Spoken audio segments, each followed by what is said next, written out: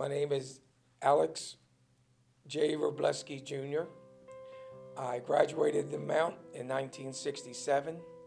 Our son, Alex J. Wroblewski III, graduated from Mount St. Joe in 1994. November 16th, he went to work. Alex was walking home, stopped at the Royal Farm like he always does. When he came out of the store, these people that came there, according to the Royal Farm people, they thought they were going to rob the place. They came, followed Alex, tried to rob him. Alex fought back, and this man killed him.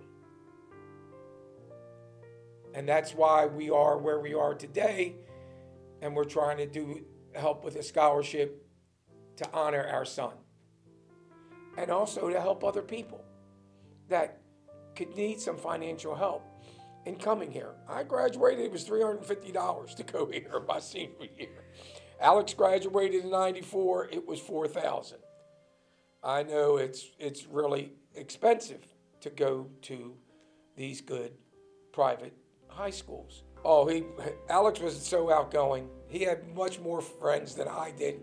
I was amazed at how many people that Alex knew. Basketball was his passion, and he coached youth basketball several years. He also coached our Little League baseball team. So he gave back, and I believe that was instilled here at the Mount, besides my wife and I telling him, hey, look, if you can help in any way, that's what you do. Yeah, we're getting close to our goal, and we're hoping that with this and other events coming up, we'll be there this July.